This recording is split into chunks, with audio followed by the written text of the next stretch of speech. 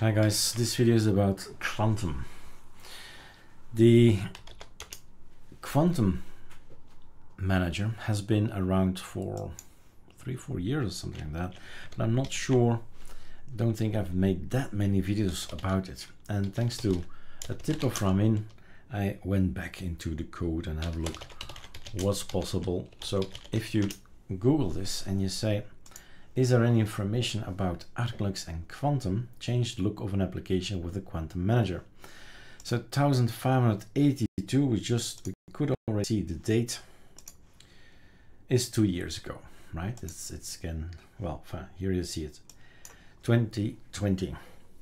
So theming is of course fun. It's rising, right? So it's fun. And Kvantum, so let's go here. And this is the search for all the billions and billions of videos, and this is the search for the thousands of videos just on ArcoLinux. So I would do a Kvantum here as well.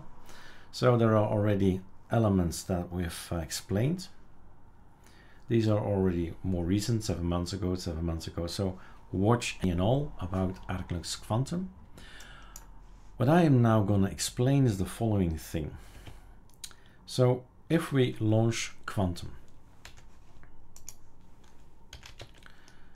manager, there are things that are set. And you see, for example, that this one is transparent. Now, it's okay, but it might be not okay, right? Choices. Super F7 is another thing. This is definitely not the look of Arc. So there's an Arc theme here, and this is the GNOME dark theme. So it's a different kind of theme. So you can set with Kvantum Manager, tell him, look, if application X, then do this, and if application Y, then do that. Now, if everything is set, and that's of course also why we're here, if everything is set, you create yourself an ArcoLinux Nemesis script. And in personal settings, there is no folder called Kvantum. But when I do now git pull, so set it and be done with it and make sure it's online. So these are my personal settings of the folder .config Kvantum. So in Control H, in .config Kvantum, this is the default from ArcoLinux, saying everything is arcdark. And there is only one thing that has been communicated here, that VirtualBox should be using KV GNOME dark. In the meantime, I learned already a little bit more. VirtualBox VM is something I would add as well. Now the thing is, if you start changing all that, you want actually to have that later on. So basically, it's on my GitHub, set everything the way you like it, put it on GitHub, and later on you just can copy paste, or with script 900 and just copy paste everything over, and I don't have to think about it.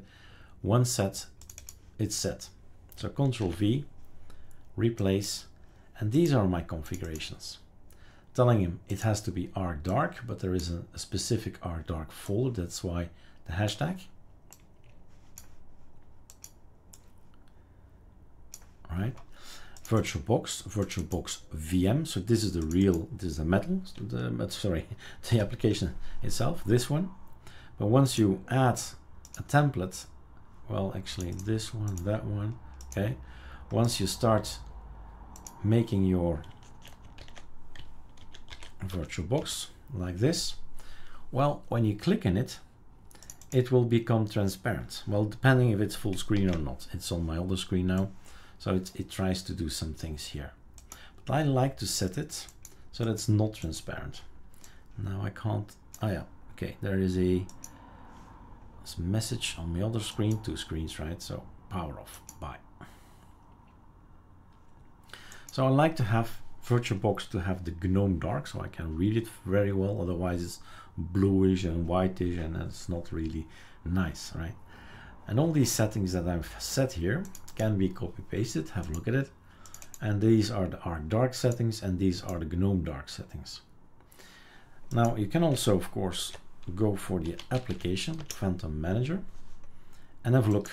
Since I've now copy pasted, he's going to read these files and going to say, okay, arc modified, select the theme, you select the theme you want to have a look at, configure the active theme.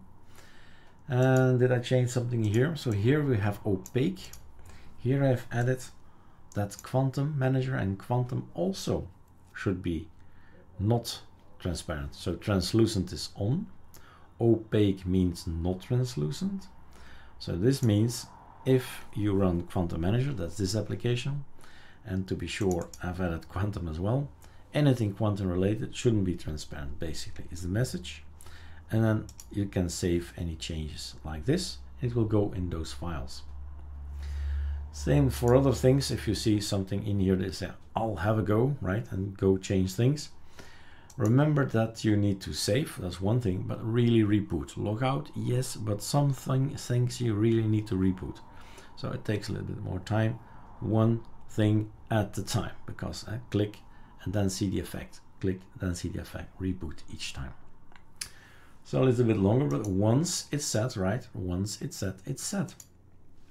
So we have an arc dark modified, and we have a gnome dark modified, which tells the machine, hey, if your VirtualBox become black, gnome dark, and all the rest is the default, is going to be arc dark.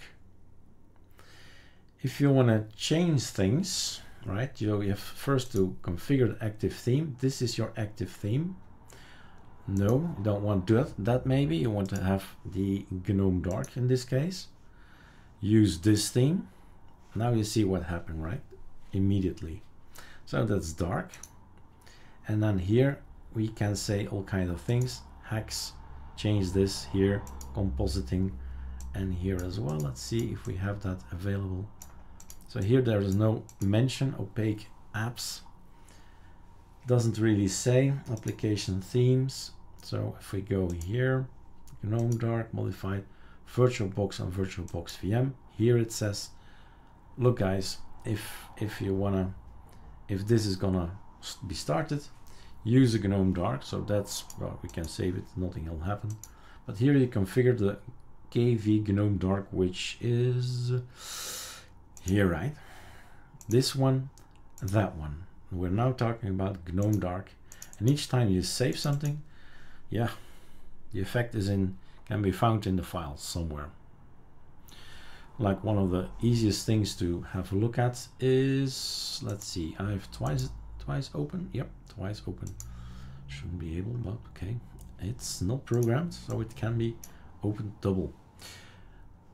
This, for instance, disable composite effects, which means no transparency, whatever. It's just opaque. I don't want all these special things. No composite effects. It will be somewhere in here. Control find, composite is false. I do want it. Okay, save, composite is true. And that's as simple as it is. This is the other file, and this is the GUI, but in essence we don't need the GUI if we know what to change where. So the point is, again, some promotion for the ArcoLinux Nemesis repo. Whatever you figured out, whatever you like, keep it, fine. Make sure that it's saved online and then copy paste it back on a clean install, and you couldn't be any better. So remember the tip, after changing all kinds of things, reboot, like really restart. All right, cheers.